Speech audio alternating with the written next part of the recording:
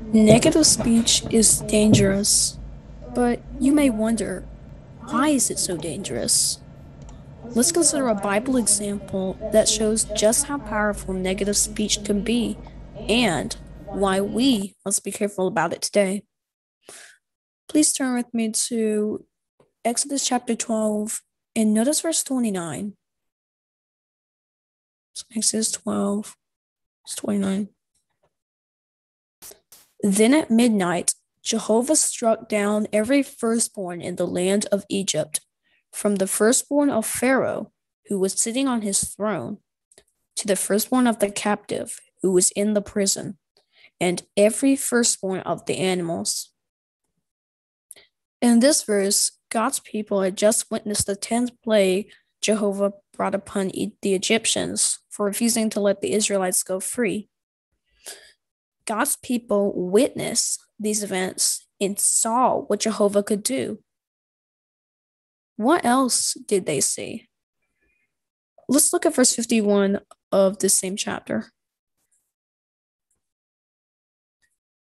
On this very day, Jehovah brought the Israelites, along with their multitudes, out of the land of Egypt. After being slaves to the Egyptians for 430 years, the Israelites saw Jehovah deliver them. But it didn't stop there. Turn over to Exodus chapter 14, verse 29, and notice what else they saw Jehovah do. Exodus 14, verse 29. But the Israelites walked on dry ground in the midst of the seabed, and the waters formed a wall on their right hand and on their left. In the verses that we've read so far, after the Israelites were freed from Egypt, Pharaoh changed his mind and chased after them with his powerful army. It seemed as if he had them trapped at the Red Sea, but the Israelites saw Jehovah save them by parting the waters and allowing them to walk across to the other side.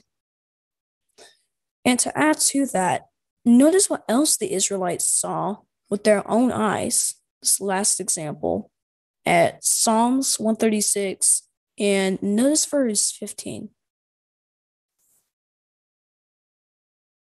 At Psalms 136, verse 15. He shook off Pharaoh and his army into the Red Sea, for his loyal love endures forever. In the verses that we've read so far, the Israelites had just witnessed the 10 plagues God brought upon the Egyptians, and they were freed from slavery.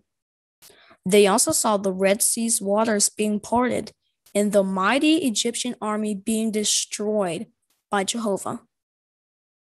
After seeing all of this, can you imagine how strong their faith in Jehovah must have been? But notice what happened to their faith when they heard the negative speech from some of the men sent to spy out the promised land. Please turn with me to Deuteronomy chapter 1 and notice verse 28.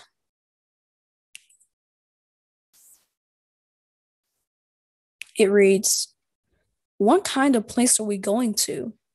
Our brothers made us lose heart by saying, they were people greater and taller than we are, and their cities are great and fortified to the heavens. And we saw the sons of Anakim there." Yes, after all they saw Jehovah do for them, all it took, was a small amount of negative speech to shatter that faith in Jehovah. And because of that, none of them were allowed to enter into the promised land. What's the lesson for us? We are living in the last days of this wicked system of things. We have examples in the Bible to help us build our faith in Jehovah. And we're getting instruction on how to continue building our faith in Him. But just as it happened with the Israelites, negative speech can shatter that faith in Jehovah. And it could cause us to lose Jehovah's favor. So let us all try our best to always avoid uttering or listening to negative speech.